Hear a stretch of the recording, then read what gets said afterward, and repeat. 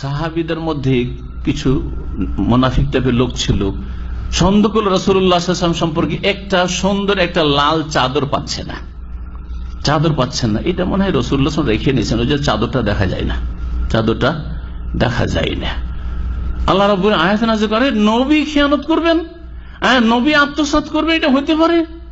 কোন মুমিনের জন্য জায়েজ নয় যে আত্মসাৎ করবে। আত্মসাৎ করা, খেয়ানত করা সবচেয়ে বড় অপরাধ।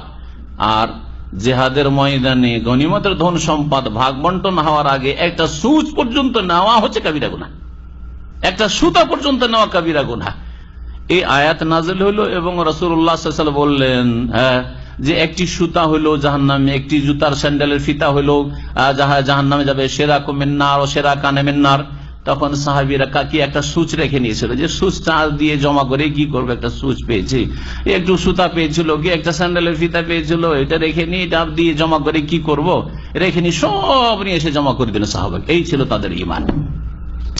আল্লাহ বলছেন ওমা কানা লিনাবিয়্যিন আন ইয়াগুল, কোন নবীর জন্য সমীচীন নয়, হতে পারে না যে সেই নবী কি করবেন, আত্মসাৎ করবেন, খেয়ানত করবেন। গলুল এক হচ্ছে খেয়ানত, খেয়ানত মানে যে কোনো ক্ষেত্রে আত্মসাৎ করা অথবা খেয়ানত করা, বিশ্বাসঘাতকতা করা। আর গলুল হচ্ছে জিহাদের ময়দানে, বিশেষ করে জিহাদের ময়দানে যেসব ধন সম্পদ গনিমতের পাওয়া গেছে সেগুলি ভাগ বন্টন হওয়ার আগেই কিছু রেখে নেওয়া, এটা হচ্ছে গলুল। এই রকমের যারা জনকল্যাণমূলক কাজ, রিলিফের কাজ করছেন, বিভিন্ন দেশ থেকে এখন বন্যা ত্রাণের জন্য রিলিফ যাচ্ছে, গেল 1 লাখ রিয়াল বা 1 লাখ টাকা 50-60 হাজার বিতরণ, আর বাকিটা আমার পারিশ্রমিক রেখে দিলেন। গলুল, খেয়ানত। মাদ্রাসা মসজিদের নামে কন্ট্রাক্টর একটা মসজিদ আমাদের তৈরি করে দেব, পেলেন 5 লাখ টাকা, 3 লাখ টাকায় তৈরি করে দিয়ে 2 লাখ টাকা পকেটে, এগুলো হচ্ছে গলুল। জি হ্যাঁ, এইরকমই দেশের সরকার অনুদান দিল কিছু জনগণকে বিতরণের জন্য, চেয়ারম্যান, এমপি, অমুক সুমত অমুক আর নেতা মাথারা, আর এই জন্য দল করে। জনগণ এই রাজনীতি কেন করে? ওই 2-4টা খেতে পাবে সেই জন্য। আমি তো বুঝি না এই রাজনীতি কেন করে।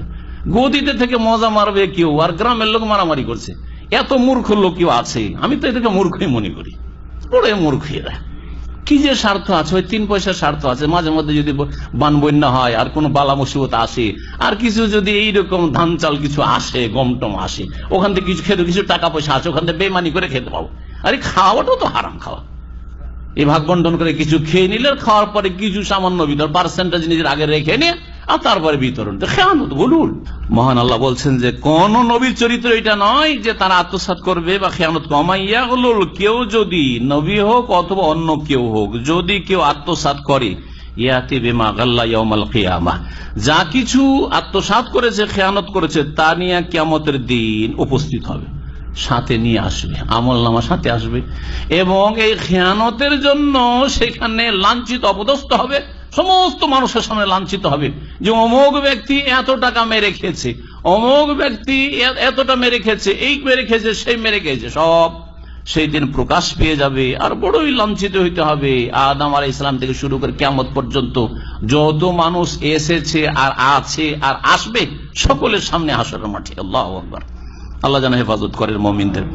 সুম্মা তুওয়াফা, যখন এই খেয়ানত নিয়ে হাজির হল আল্লাহর সামনে আসামি হয়ে, কি করবেন? আল্লাহ বলছেন সুম্মা তুওয়াফা কুল্লু নাফসিম মা কাসাবাত, যা কিছু করেছে প্রত্যেক ব্যক্তি, সেই সময় সেই ব্যক্তিদেরকে বা তাদেরকে পূর্ণ মাত্রায় পুরোপুরি বদলা দিয়ে দেওয়া হবে। ওয়াহুম লা ইউযলামুন, তাদের উপর কিঞ্চিত পরিমাণ কোন অত্যাচার করা হবে না, অবিচার করা হবে না। আল্লাহ রাব্বুল আলামিন মানুষকে 2 ভাগে ভাগ করে বলছেন, এক দল আল্লাহ সন্তুষ্টি চায়, আর আরেক দল পরোয়া করে, বেপরোয়া জীবন যাপন করে। 2 দল কি সমান হইতে পারে?